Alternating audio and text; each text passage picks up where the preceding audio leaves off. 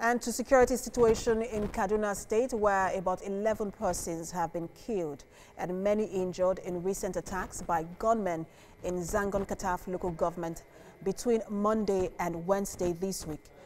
The local government has been under a 24-hour curfew for over 2 months. According to the Southern Kaduna People's Union, heavily armed men invaded Ngowa Gankon village in the local government Tuesday night, where they killed 2 persons and burnt 7 houses. They say the situation would have been worse, but for people in the neighborhood who rose up to rescue. Only a few days ago, the Defense Headquarters deployed special forces from the Nigerian Air Force and Army to Southern Kaduna in an effort to curb the spate of killings in the volatile region.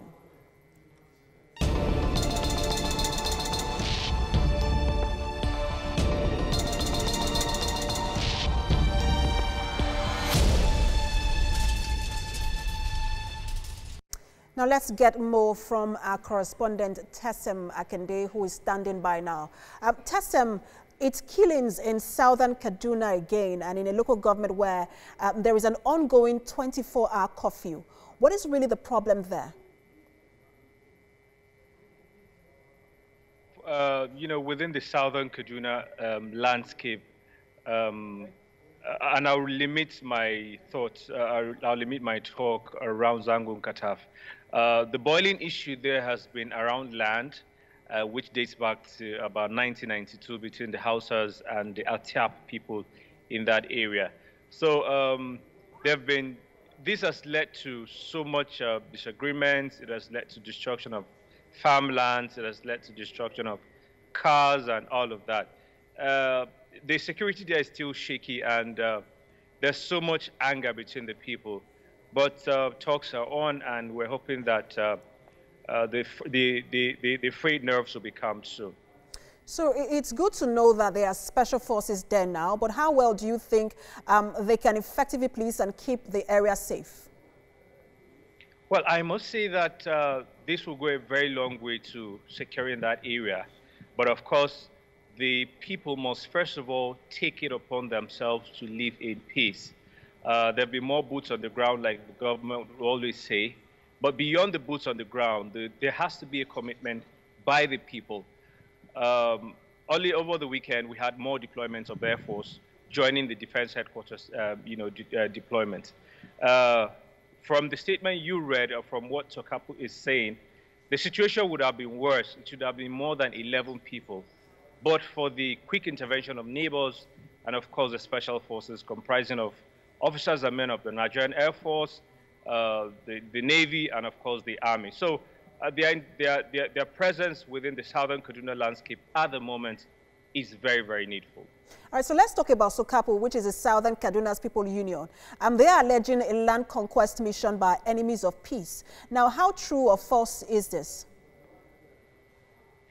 Well, it is. They have made their position. They've stated their position. Just a few weeks ago, the governor invited traditional rulers across the landscape to Kaduna here, where he was challenging any of them to point at any land that has been taken over by the so-called enemies of peace. They've made bold to, make certain pronouncements at the moment. We are hoping to hear from the government as well, following this position. We're monitoring the issues closely. Of course, we'll be keeping close tabs at the government as well. But more importantly, there has to be peace in the land. This is what we push for as journalists, and we hope that we'll get to that point soon. Also, bring us up to speed on the mood of the people. What is the general mood around that area? Well, this is an area that, of course, the local governments which were under a 24-hour curfew were 4.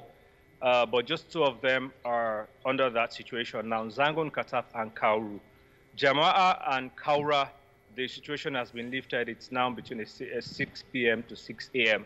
The security agencies are monitoring the situation, and the government relies solely on these security agencies on the next move, whether or not to allow the curfew in Zangon, Kataf, and Kauru to last on for a little longer. But talking about the mood, the people, a lot of people have been internally are internally displaced at the moment. Sokapo is saying about 50,000 of them. I can confirm to you that people are displaced, and it's not the best of times for them at all. Tesem, thanks for bringing us up to date on situations in Zangon, Kataf and Southern Kaduna. Our correspondent Tesem Akende live for us in Southern Kaduna.